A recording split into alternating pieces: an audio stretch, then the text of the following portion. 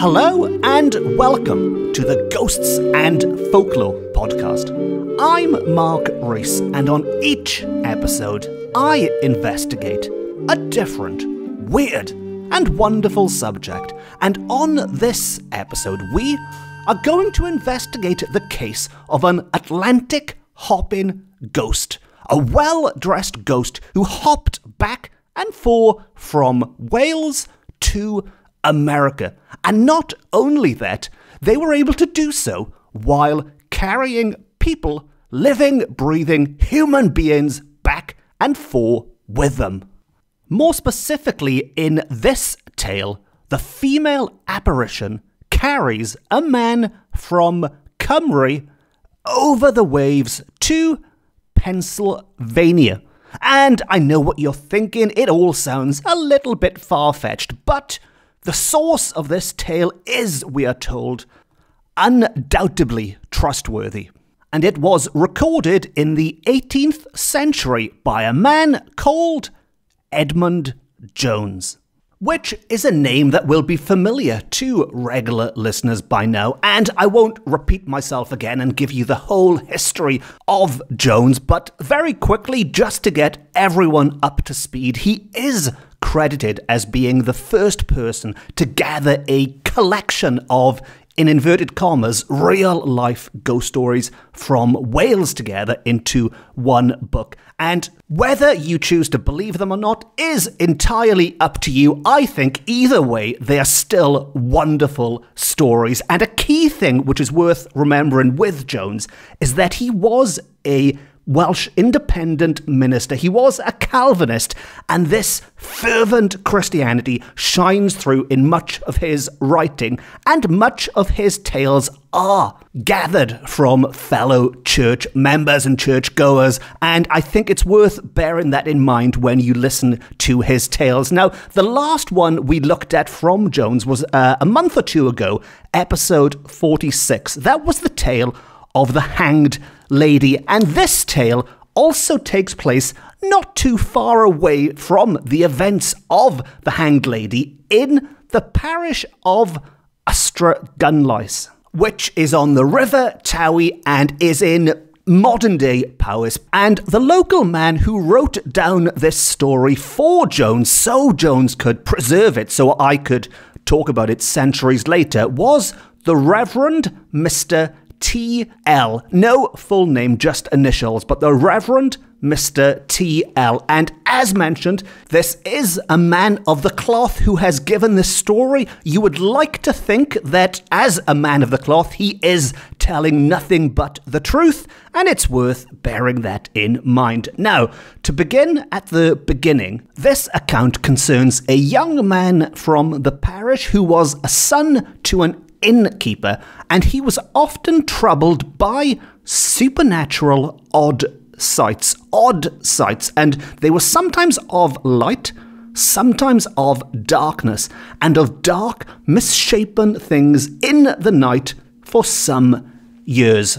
And this straight away makes this story quite different to a lot of the other ones that we look at, because this isn't somebody encountering something for the first time. This is somebody who is well acquainted with strange things going on.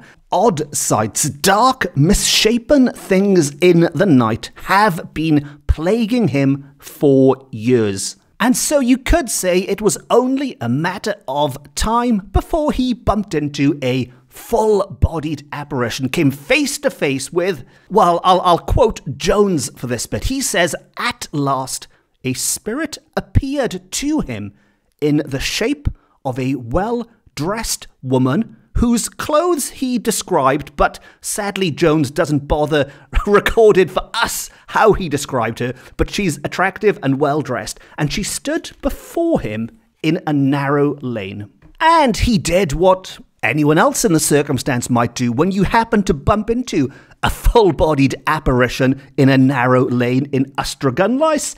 He did all he could to get past her and to get away, as much in fear, we are told, as doubting what she might do, which I think are one and the same, really, aren't they? Being in fear of what she might do. And what she did was Nothing, because he was successful in getting past and getting the heck out of there. But this was a narrow lane he had to use regularly. There was no way of avoiding it. And sure enough, a few nights later, as he returned down the same narrow lane, she once again appeared, and this time she was determined not to let him sneak away. And so, with nowhere to escape to, he plucked up his courage, he took heart, and decided to start a conversation and to ask her what she wanted. Why do you keep stopping me in this weird, dark, lonely lane? That's me paraphrasing there, not a direct quote. And she bid him not fear. She would do him no hurt, for she had looked often in his face in the space of 8 years' time.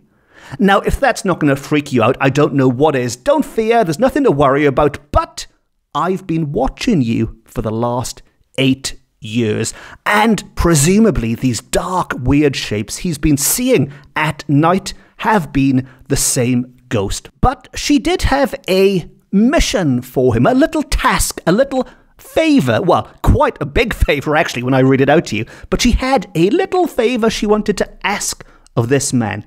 She told him he must go to Philadelphia in Pennsylvania and take a box from a house there, which she described.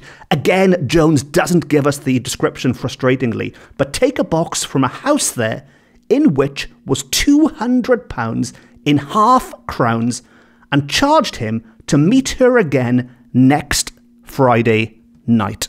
So now he knew why she was bothering him, he knew what he was supposed to do, and on Friday night they were going to meet up again, presumably to make some plans on completing this task. Now, this is quite a popular motif, certainly in older ghost stories, and I'm sure it's popped up on this podcast a few times, where these ghosts ask you to do something on their behalf for a reward, or even if there's no reward, just to leave you live in peace again. What is different about this one, of course, is it's such a huge distance apart from Wales to Pennsylvania. And Pennsylvania in particular is quite important from a Welsh perspective, because it is one of the parts of America where a lot of Welsh immigrants headed to. And I would love to go into that more right now, but sadly this isn't the Ghosts and Geography podcast, the Ghosts and Travel podcast. It is Ghosts and Folklore, and I am determined not to go off on any big tangents on this episode. So, back to the ghost story. And afterwards, this young Ystradgynlais boy told some of his neighbours what had happened. Of course, word spread around the area, and he was invited by the curate of the parish, who, in brackets, we are told by Jones, is a good man. He was invited by the curate of the parish to visit his house for a prayer meeting on Friday night. Now, if you've been paying attention, just seconds ago, he was told by this well-dressed, attractive ghost that he had to meet her in a narrow lane on Friday night. Instead, he had been summoned to a prayer meeting on the same date, and he, of course, went to the prayer meeting. Now, this meeting went on until midnight. I guess technically 1 minute past midnight would make that Saturday then, wouldn't it? We're crossing over into the next day. And this young boy was said to have been very uneasy throughout the night and definitely did not want to leave the house at the end. Nevertheless, everyone was going home. Maybe he assumed by after midnight he was a bit safer than he was, and he went outside with the parson's servants to the horses. But as they came back from the stables, the servants noticed that he was gone. To quote, they were greatly amazed, not knowing what to think of it. He had seemingly vanished into thin air just as they popped to the stables to get the horse.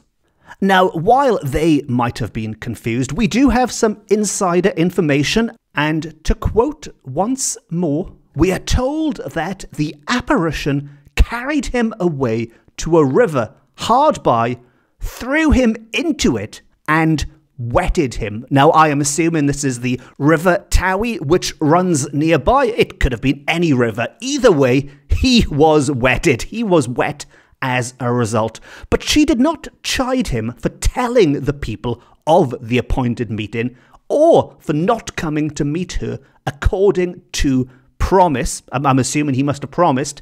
She bid him not to fear. She would not hurt him. Presumably throwing someone into a river doesn't count as hurting. Clearly not in the ghost world, at least anyway. He was, as far as she was concerned, in safe hands. Which is very important considering what happened next. Safe hands really do matter here, because she said, "And now we begin the journey." He was lifted up and carried away, he knew not how, without seeing sun and moon in all the journey.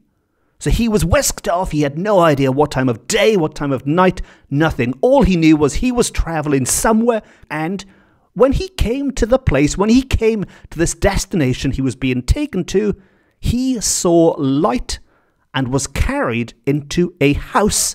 Again, he knew not how, and into a fine room, but saw nobody inside that room.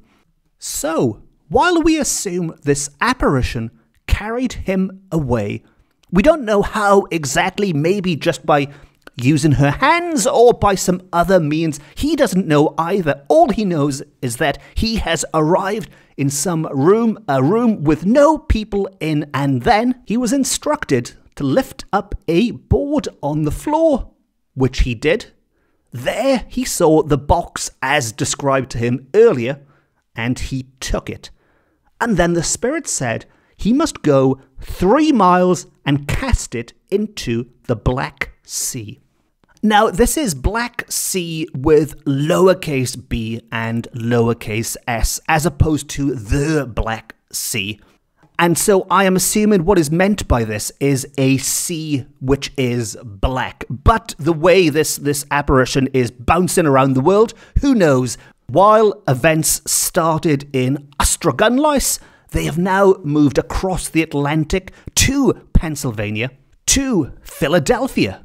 And then he must go 3 miles and throw this into the sea, which I am assuming is black, but maybe through some magical means, 3 miles will take him to the Black Sea with capital B and capital S. I don't know, maybe if there's somebody listening from Philadelphia, they can explain the whole Black Sea situation to me. But anyway, back to this tale. They went to this Black Sea, which as far as he was concerned was some lake of clear water.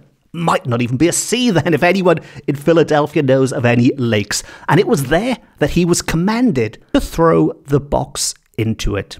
And after doing as he was told, there was such a noise as if all about was going to pieces. It sounded like the world was falling apart. And from thence, we are told, he was taken up into the air, I assume, and brought to the place where he was taken up, back to sunny Ystradgynlais. After touching down, he then asked her whether he was free now, and she said yes, he was, and told him some secret thing, and strictly charged him to tell no person. Would he keep his promise this time? Well, I don't know what that secret was, and I am assuming if Jones knew, he would have included it in this tale, so maybe, yes, he learned his lesson and did not tell anyone. But this ordeal had taken its toll. We are told that this probably took 3 days and 3 nights. The mysterious journey lasted from Friday night to Monday night. He missed the entire weekend as a result of this in some weird, ghostly time, however things work when you're being whisked across the Atlantic. And his appearance showed the signs of his ordeal. When he came home, he could hardly speak, and his skin was somewhat like leather. He could hardly look in another man's face, and looks, we are told, rather sickly. And this was a permanent change, this sickly look, this leathery skin, this inability to look in somebody's eye was a permanent change, because Jones tells us that at the time of writing, he was either still alive or lately was so. As to the apparition who had whisked him away, we do have a little description of how she looked at the end, and also a possible hint at her identity and her motive for whisking people from Wales to America. And we are told that she looked pale, her looks severe, and her voice hollow, different from a human voice. And while he was not in great dread while she spoke, he was in great dread beforehand and when she parted from him. It was almost the anticipation then that filled him with dread, rather than anything which actually came out in that hollow voice from this pale face. And afterwards, that dread seemed to have returned, and maybe that is what lingered throughout the remainder of his life. As to her identity, an other local person, a woman in the neighbourhood, sadly no name or more details, but a woman in the neighbourhood, remembered lately that about 80 years ago, 80 years before this tale, one Elizabeth Gething went from Ystradgynlais to Pennsylvania. Most likely, she believes, it was her spirit which had returned home for assistance, and maybe there was some relation, some blood connection to this man. We don't know. And before wrapping things up, Jones does point out that some people might doubt elements of this story, because how was a spirit able to carry a man in the air, over land and sea, about 4,000 miles forward and backward? Of all the parts in the tale you could pick fault at, he does think some people might question that little detail, but as he reminds us, let it be remembered, he says, that an evil spirit carried the body of our Saviour in the day that he was suffered to tempt him through the air to Jerusalem and the pinnacle of the temple. And if you want to know where that quote comes from, Jones does handily tell us that it was Matthew 4:5. And as I mentioned right from the start, this fervent Christianity does creep into everything that Jones writes. And again, he points out that spirits carrying people through the air was not a modern, or a contemporary, I guess I should say, contemporary to the 18th century phenomena. This is something that was happening in Jesus's time, so why can't it happen now? And if that doesn't convince you, he does have some other theories, one of which, quite an obvious one really, maybe the spirit had some help, maybe there was a bunch of them and we just don't know about the others. Or maybe, and this one is quite a stretch, I'm just going to quote him directly, but unless spirits are not subject to the pressure of the atmosphere as bodies are, and therefore inconceivably stronger to carry burdens than if they were subject to the pressure of the air. They haven't got the pressure of the air or something, or whatever he's on about. I guess if you think about it, if a spirit doesn't have to carry their body, but has the strength to walk around normally, could it? I said no tangents, so I'm not going to go off on that tangent now. We'll save the air pressure on spirits' bodies for another day.